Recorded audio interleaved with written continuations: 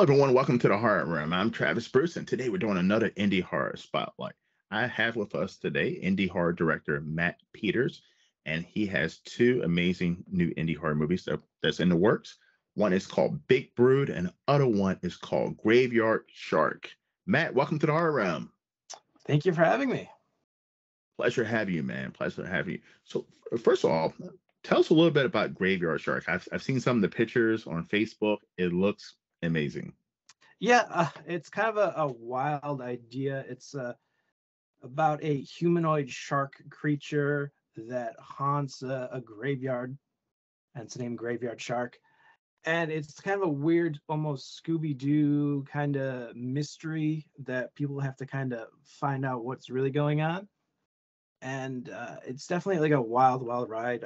It's definitely a creature feature. We built from the ground up a whole humanoid shark suit. He's big, he's muscular, he's scary, loads of teeth. He's a hammerhead. And we're trying to do everything with it practical. So we have a lot of practical effects, a lot of blood, a lot of gore. Everything you see is real. We have no digital effects, anything like that. So we're trying to do everything as possible on screen, and it's coming out really well. We just did an Indiegogo for it recently to raise enough funds to finish off the ending, because that's what's left. We have the epic ending, which we have some really cool things planned. I don't want to give away too much, but it is a huge battle scene, and we want to do it justice. Awesome. Now, how did you get inspiration to come up with Graveyard Shark? It kind of started off as a joke. We were just talking, me and a few of my other film people. We work on films together. We were just talking about kind of ideas, and we keep seeing people doing these weird trends of different type of shark things, and we were just tossing out weird shark names. And someone said Graveyard Shark, and it kind of stuck as we started making weird songs about it. And then we kind of spiraled from there, and I wrote this script that is extremely humorous and funny, and I think it's a definitely unique take on this whole shark exploitation genre that is now pretty popular. It is. I mean, I now some of them are fun to watch, and some of them are bad.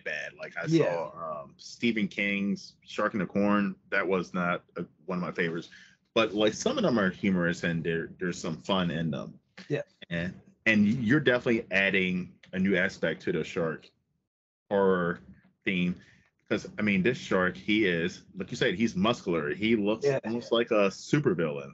Yeah, we kind of inspired by Street Sharks a little bit. Love, yes. So, yeah, so we kind of went that route. Like we kind of work with our budgets and constraints. Like doing an actual shark, I feel would have cost money, or you had to go like the really bad CGI route, and we didn't want to do that.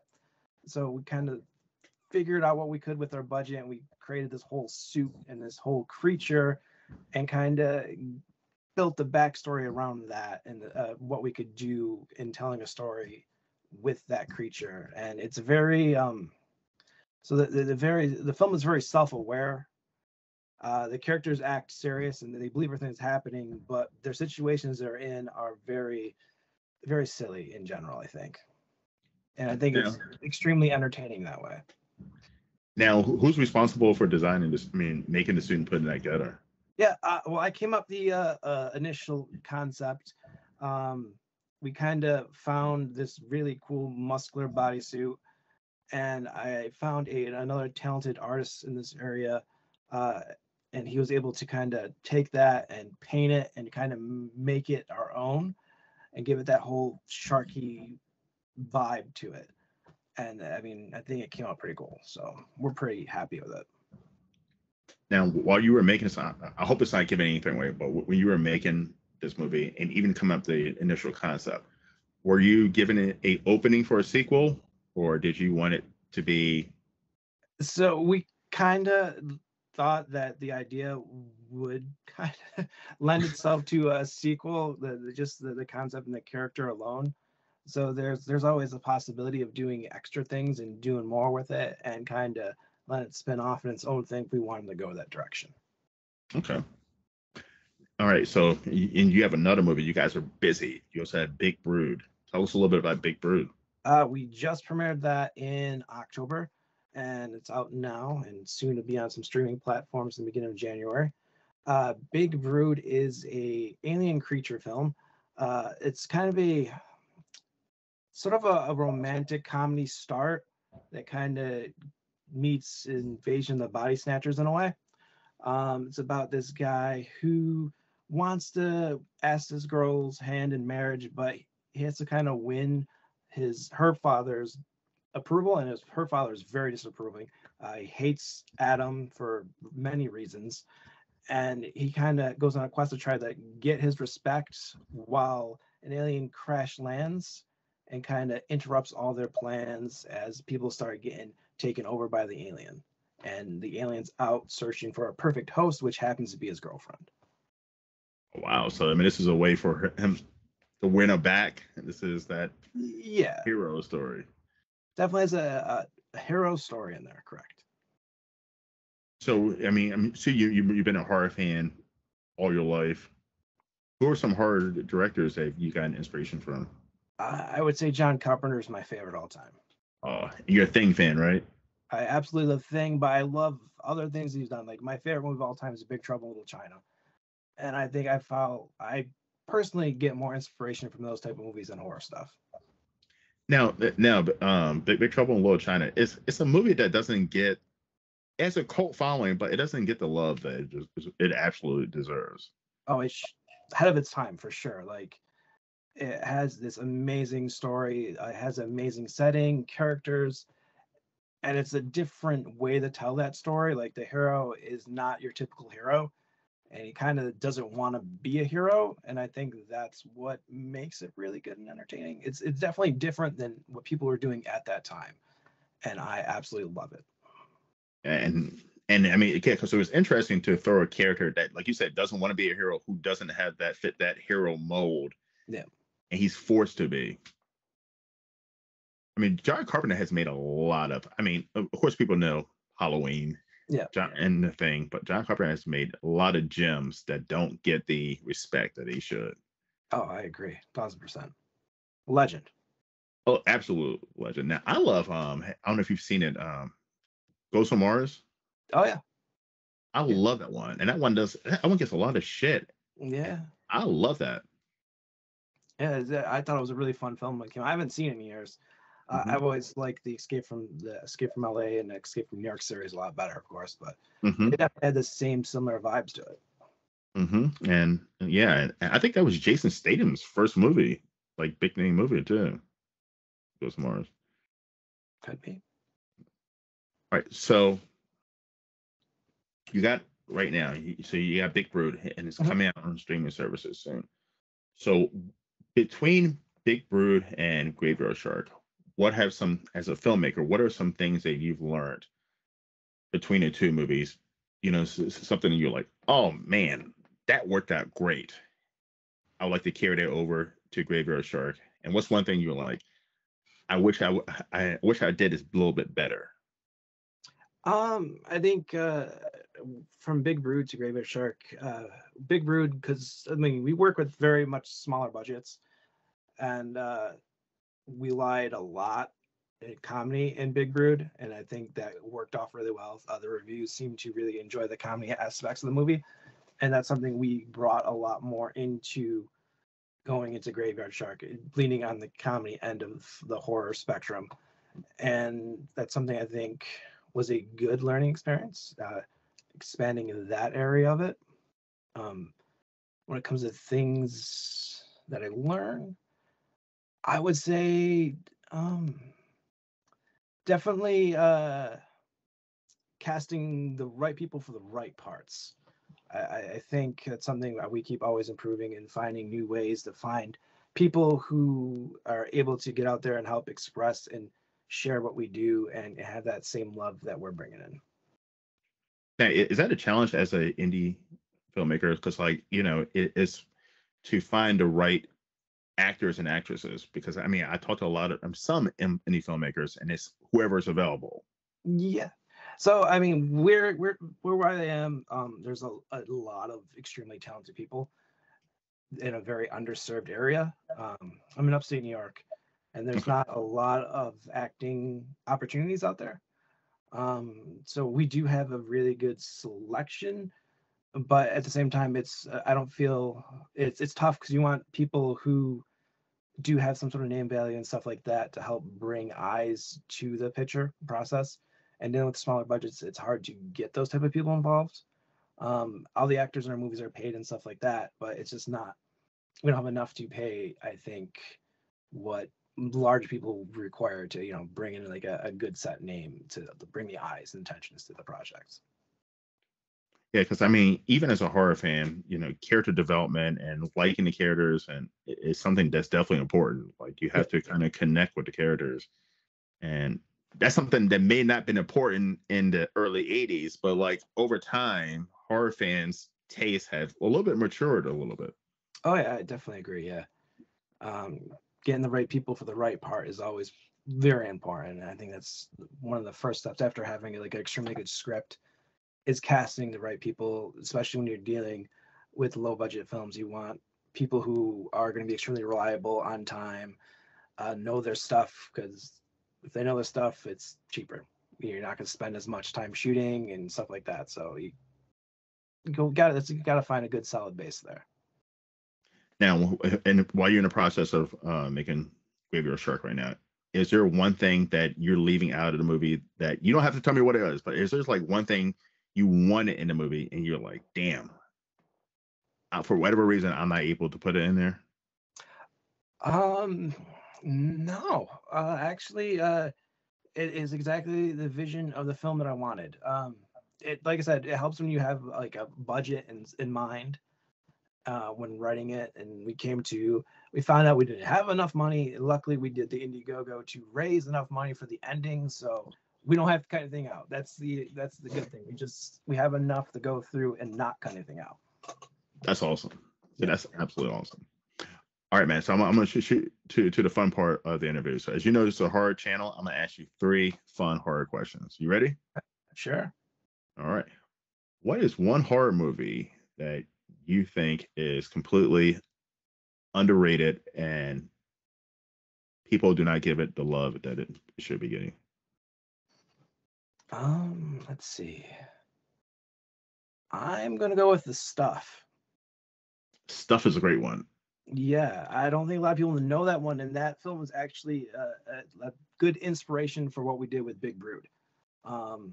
So The Stuff I always thought was a fun horror comedy that people don't really know, or if they do see it and they watch like the first like 10-15 minutes, and they're like, what is this? And Yeah. you got to sit through the whole thing and just enjoy it for what it is, and it's absolutely a beautiful film. I remember watching it. It would come on like every Saturday they would show random horror movies on like regular TV, and the stuff would be in the rotation quite a bit. And I used to love watching stuff growing up. Number 2, who is your outside? I'm taking Ash from Evil Dead out. Who is your favorite final guy of all time?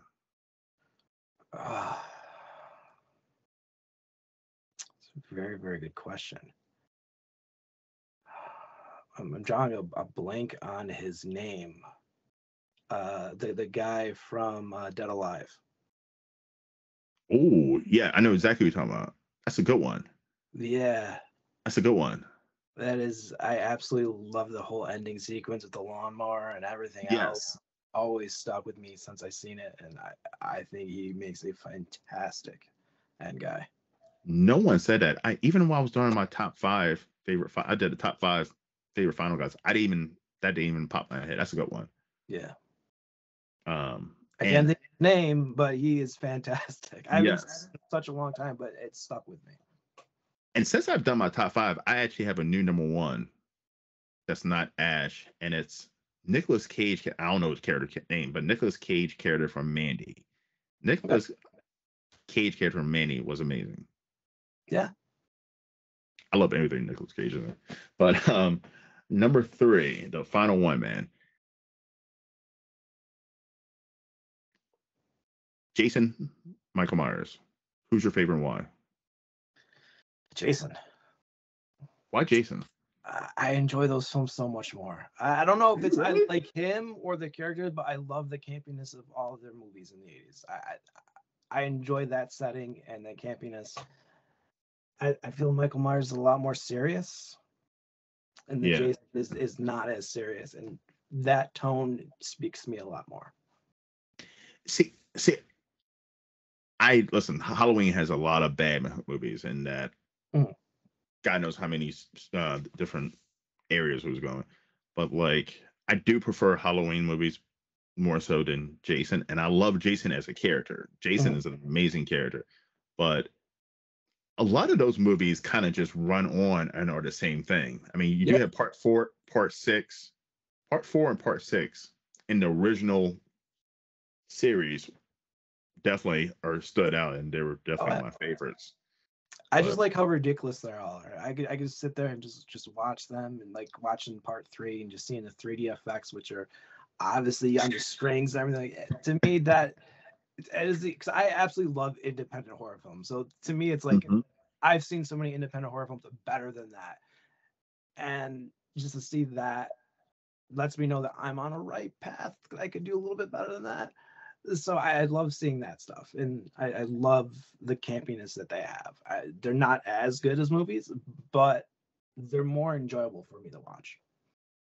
Now, did you grow up watching the Full Moon movies? Oh yeah, I love those. I big love fan. the Full Moon. Yeah. I love them. Puppet Master, Demonic Toy, Doll Mhm. Man. I mean, Basket Case, Subspecies films, all that stuff. Yeah. Subspecies. Oh, I mean, now their newer stuff is it's fun. Like Ginger Dead Man and Evil Bong, but like I feel like they've kind of I feel like there's more indie horror filmmakers out there. So the quality, their Full Moon's quality has kind of took a dip, Yeah. but it's still fun to watch though. Oh yeah, for sure. So There's Matt, yeah. mm-hmm. Yeah, so good. There's just so many more people out there doing things, and making films is so much easier and accessible. I started making films back in 2007 was my first movie, and just watching how the the market and people getting into filmmaking has grown from 2007 to today is crazy. It's definitely been a boom. It has been, and it's been worldwide. Like, I mean, I've interviewed indie horror filmmakers from anywhere from Germany to Spain, Yep. and it seems like the whole world is jumping into the indie horror and putting their own little spice on their things, and it's absolutely fucking amazing. Yeah, yeah, It's it's fucking crazy. amazing. I absolutely love it. I just love seeing people, and I love that there's platforms like Tubi right now that people get things on, and it's so much easier for them to get their films out to people and make money at the same time, which is it's great. And as a horror fan, just an audience, I mean, Tubi is absolutely. If you're a horror fan and you don't know where Tubi is and you're not on Tubi, like Tubi has so many gems. I mean, stuff from the '70s, '80s, all the way till now. I mean, it's free too. Yeah, I mean it's a perfect platform for people, and that revenue is a lot better for filmmakers that can they add revenue versus like downloading and stuff like that off Amazon. It's extremely better revenue for us. So I'm a fan Now, of it. now do you think Tubi is going to remain free, or do you think eventually they're going to start charging memberships like everybody else is doing? I think they probably keep on the free route for a while. I mean, I think they're getting enough money making in on the ad revenue stuff. So I think that's a route you see maybe a lot of other people go to. Hmm. And I mean, I hope so. I know that Fox purchased them, Mhm. but and it was a rumor that they were going to come out with a membership next year, but they denounced that. So I mean, I hope it's. I don't mind. Yeah, and they got to be making tons of money off their ads because those ads are long, but Yeah. not long enough where it discourages you from watching the movies. No. And I don't mind ads, to be honest. I mean, but at the same time, I grew up in the '80s and '90s, so like I'm Yeah. used to commercials and the best part is like the TV commercials don't come on like watching movies like horror movies back in the day on TV. The ads would come on at the worst fucking times, and Yeah. like it killed the suspense of what was about to happen when it came back on. Tubi definitely does a great job, and I don't know if the filmmakers have an option. Yeah. So when you upload your movies to Tubi and stuff like that, you have an option to put in chapter breaks. and the Okay. chapter breaks are where they select to put their commercials. So you could kind of pace it out like, all right, this is a good, spot to put that in, or this in here. So you give them suggestions and they go based off those suggestions. And it's perfect because it doesn't kill that atmosphere or what happened in that last scene before the commercial. And it's great that there's also, unlike TV, the stuff's uncut. So Yes. that's amazing. You could actually watch the movies as they're intended to be. If you want to see blood, guts, tits, and ass, it's right there for you. That it is. Yeah. Matt, where can everyone find you, my friend? Well, you can check us on our website. We sell all of our movies on there, mattangelfilms.com. Same thing on Facebook under Matt Angel Films, Instagram, Matt Angel Films, Twitter, X, whatever it is, Matt Angel Films. That's where we're at. Everyone, please check my man out, Matt, on his websites, as well as keep an eye out for Big Brood. It's going to be coming on streaming services soon. Yes. As well as, what do you think about next year, Graveyard Shark? Graveyard Shark will be out. We'll premiere it in June or July of next year. We just got, like I said, the ending of the film come May, because it's where we're at right now. We're winter, we got snow. Doesn't matter where we shot. Yeah. It goes away right now, so we'll finish up filming it in May. Right now, I'm editing it right now, so it's just plopping that in. We'll be good to go by June or July. Awesome. And yeah, I would love to have you back on when that comes out, man. We can talk about Graveyard Shark. It looks amazing. It looks like right up my alley, man. It looks like that good old B movie, good time, man. That's what it is. What we're aiming for. It's a fun film, and it's hilarious. I find it funny. We had a great fun time filming it, and I think fans will see that, and the fans will enjoy it. My man. All right, everyone. Well, thank you for coming to the Horror Room. I'm Travis Bruce. I'll see you guys next time. Take care.